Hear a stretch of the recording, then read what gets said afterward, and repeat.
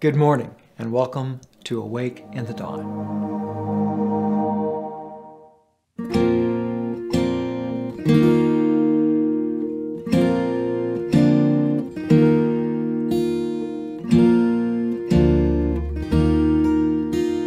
January 30th, Commissioned for Mission.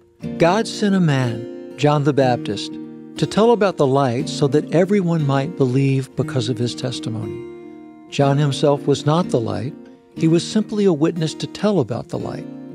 The one who is the true light, who gives light to everyone, was coming into the world.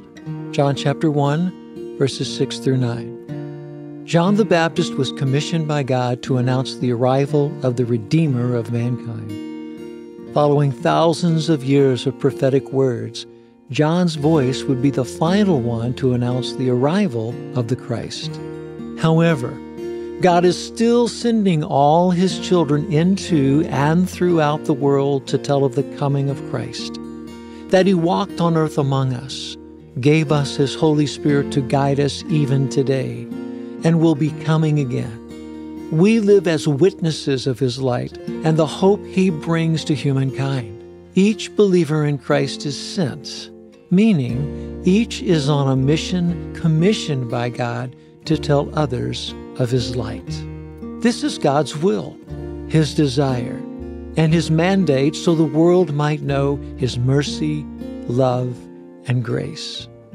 In a diminishing, darkening world, we have the privilege, empowered through the Holy Spirit, to share the good news of life in Christ.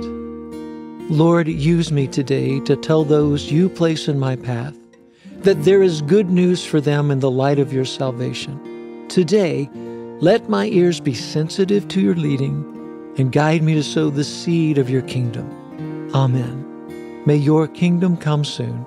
May your will be done on earth as it is in heaven.